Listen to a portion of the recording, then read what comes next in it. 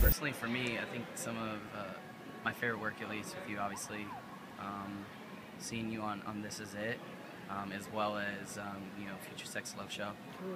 Talk just about Future Sex Love Show and just working with Justin. And, Yeah. obviously. Yeah, I think some people get it confused because me and Kenny and Nick Bass are all so tightly knit together. But I actually didn't dance for Justin on Future Sex Love Show. I did choreograph. But some people think I worked for him. I got to choreograph Cry Me River. Coolest job of my life. Honestly, the reason I moved to LA, something I forgot to mention. Yeah, Michael Jackson. That was inspired. The first hip hop show I ever saw. But when I saw my first NSYNC concert and I saw Justin Timberlake, that was the moment when I was like, I'm moving to LA. Literally, that was the moment. Strings? Or no strings attached, yeah. I was like, that's it, man. That's what I want to do. So packed up my bags within a few months and moved to LA. Justin Timberlake's a huge inspiration for me.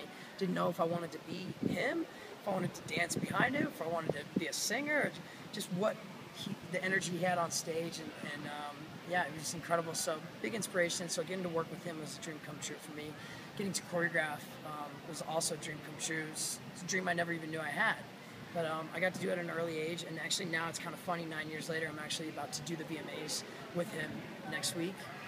That'll be the first time I'm actually dancing with him, so I'm fucking pumped. But yeah, Michael, that's the pinnacle of my career. That was, honestly, that is the dream job of my life. That is job. That's that's a dream. That's just my dream, man. Just to even be able to meet him or share anything with him, and I got to share the stage with him and share that experience with him. And it's sort of a rocky roller coaster emotionally to think about, but I got something, and I got something that I'll never be able to forget, and that no one will ever be able to take away from me. So it's kind of crazy to think about everything that's happened with it, but then again, it's like one of my happiest memories. So. Was there anything just behind the scenes? Obviously, you had a great interaction with him.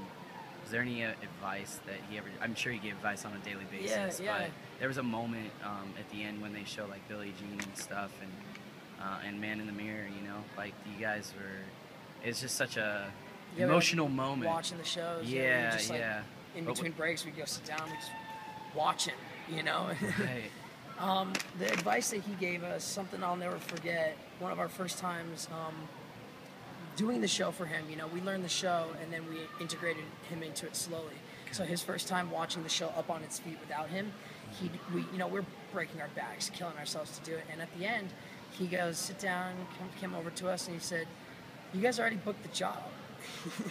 Like, you don't need to kill yourselves. He goes, take it easy and pace yourselves. Save your bodies for the show. And to hear that from your boss, like, you're trying to prove to yourself that you can do the job. And he's like, Michael. don't worry, I trust you, basically. Yeah. From Michael Jackson, coolest thing I've ever heard. I've been on jobs with artists who can't even come close to what Michael does, and you're scared for your job because of their insecurity. So it was like someone that secure in themselves to be able to say that to you. It's like, he's the real deal, man. It just reminded me of why. Yeah, that's amazing. So what do you have coming up, man? What do you? What do I have coming up? Like I said, I'm doing the VMAs with Justin next week, which is like, again, it's something.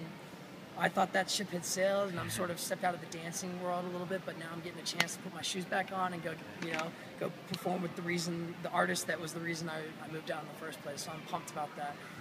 And then I'm doing Step Up 5, Eddie Returns. So I'm shooting that in a couple weeks in Vancouver, and then we'll see. A trip to Europe, I know that. I always go to Europe to teach, so I'll probably head there soon.